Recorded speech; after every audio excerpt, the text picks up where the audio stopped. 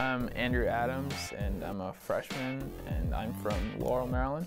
I was born in Georgetown, Guyana, in South America, so it's pretty far away. And then I moved to Puerto Rico. I lived there for a bit, and then I moved to New York. Home would probably be New York. It's definitely my favorite place. My dad's in the military, so I've traveled around a bit. My dad's name's Andrew. My mom's name is Maria, and they're both from Guyana. All of my closest friends they are from New York, and I talk to them almost every week. Aside from tennis, I actually don't play any other sport. I'm not really an athlete. I don't really do anything other than playing tennis. I started playing when I was 5.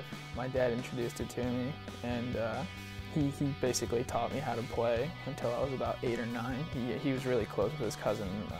They grew up together, and my cousin, he played for Guyana's national team, so that's where he caught on to it.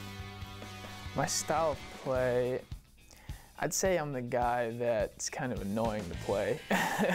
I think I'm a pretty good competitor, and I'm not the biggest guy you've ever seen, so what I try to do is I try to break guys down and make them look at themselves in the mirror, basically. It was kind of like a dream. I mean, I didn't really think I was going to be here a couple years ago. Like, coming to college, it wasn't really a big thought for me, so it's kind of cool to realize that I can do this.